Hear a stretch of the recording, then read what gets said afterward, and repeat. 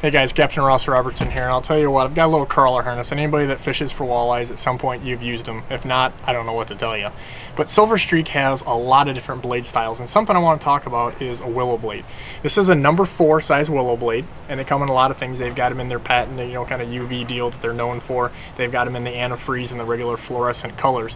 But you notice here I've got 2 blades on it, and really, these twin spins really work good to kind of mimic almost like it's a walleye fisherman's Alabama rig.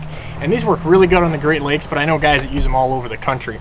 Now you can still use a single little, just one blade like you would on a traditional harness, and just have a handful of beads. Just make sure that you put quite a few on there so you're going to get clearance from your front hook. But the advantage to this is you can go a lot faster. I mean, I can mix these in with crankbaits, trolling them 2.5 miles an hour is no problem. So next time you're out there fishing warm water, whether you're fishing fast, just give the willow blades. It's just a different little presentation. Sometimes we'll put a lot more fish in the boat.